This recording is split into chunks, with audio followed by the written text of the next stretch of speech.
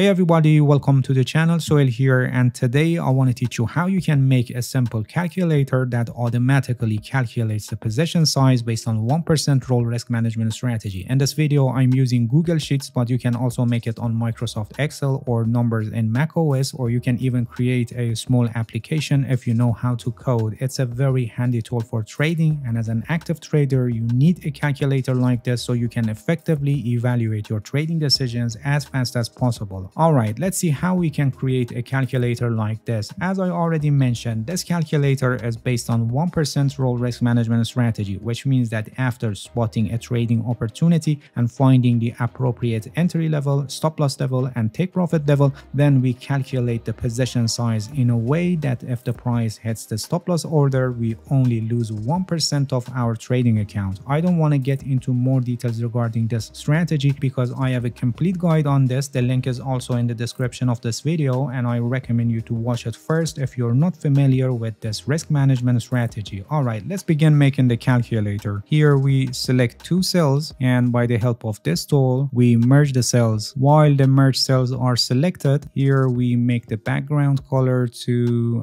let's make it green. Then we double click on the merge cell and we type long. Here, by the help of this tool, we place it at center. Here we bold it, and here we make the text color to white. We repeat this one more time for short position. Here we select two cells and we merge them. We make the background color to red. In the merged cells, we type short. We place it at the center. We bold it and we make the text color white. Alright, here in the left column, in this row, we type balance. Next row, entry. Here, SL. And here, TP. We don't type anything here in this row. And here we type max loss. Here, amount to buy. And here, risk to reward. Then we select all of them, and here we align them to the right. While all of them are selected, we right click and select copy, and we paste it here. These two columns must also be aligned to right. Alright, let's begin with long position. Consider we have $10,000 in our trading account. So here for the balance, we enter 10,000. And also consider, for example, we are trading Bitcoin, and after analyzing the market, we found out that 20,000 is a good price to buy. So here for the entry, we enter 20,000. Consider we want to set our stop loss at 19,000.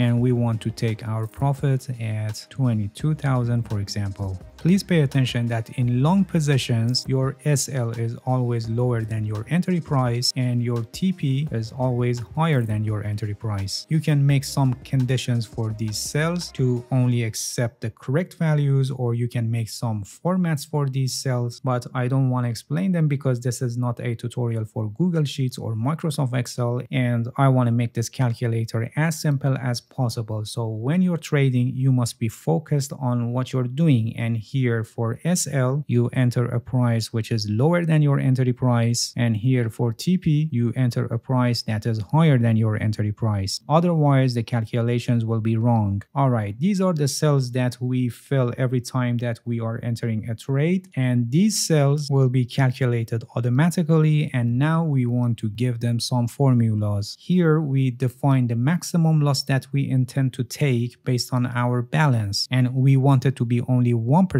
of this. You can also set it to 2% and take more risk, but it's better to stick with 1% role. Alright, in this cell, first we type the equal sign, which is actually the starting point for giving a formula to the sheet. Then we click on the cell that contains the amount of the balance, which is E6. And if you pay attention, you can see that it's written here automatically, and it's also shown here. Then we enter star sign, which acts as multiply function, and then we enter 0.5 0.01 and we press the enter. Here it suggested autofill, which we reject the suggestion. You can see that it turned 100, which is actually 1% of our balance. Then for the amount to buy, again we type equal sign, then we click on the cell that contains the maximum loss, and this is divided by parenthesis, and now we must enter loss per coin. If we buy one Bitcoin at $20,000 and then sold at SL level, which is $19,000, we lose $1,000, and this is loss per coin, which is actually entry price minus SL. So we click on the cell that contains entry price minus, and then we click on the cell that contains SL. We close it with parenthesis and we press the enter, and you can see that it turned 0.1, and this is actually the amount of Bitcoin that we must buy. So if we buy 0.1 Bitcoin at $20,000 and we set the SL at 19,000 and TP at 22,000, and if the market goes against our position and hit our SL, we only lose $100, which is actually 1% of our balance. And here we give this cell a formula to calculate the risk to reward ratio for us so we can easily evaluate our trading decisions. We enter equal sign, then parenthesis, we click on the amount of TP minus entry price, and we close the parenthesis, and this is divided by, we open a parenthesis,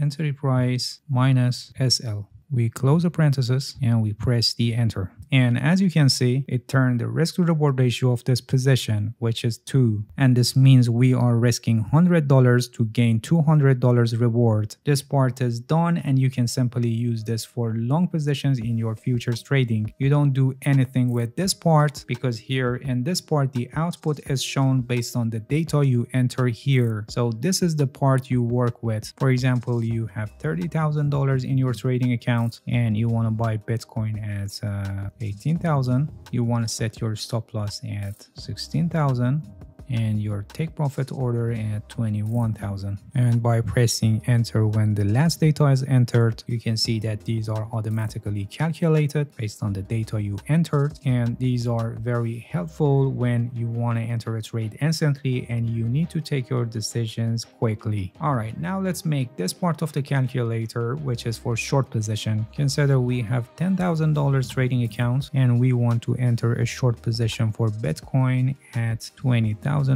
Please pay attention that in short positions, SL is placed above the entry price and the profit target below the entry price, because here we make profit by declining of the price. Consider we set the stop loss at 21,000 and take profit order at 18,000. Here for the max loss, similarly we enter equal sign, then we click on the amount of balance multiplied by 0.01. Here again is suggested autofill, which we reject suggestion, and you can see that it turned $100, which is 1% of our balance. Here for the amount to buy, the formula is a little different, because here the maximum loss per coin is SL minus entry. So we enter equal sign, then maximum loss divided by parenthesis SL price minus entry price. We close the parenthesis and we press the enter. And here for risk to reward ratio, similarly we start with equal sign, we open a parenthesis,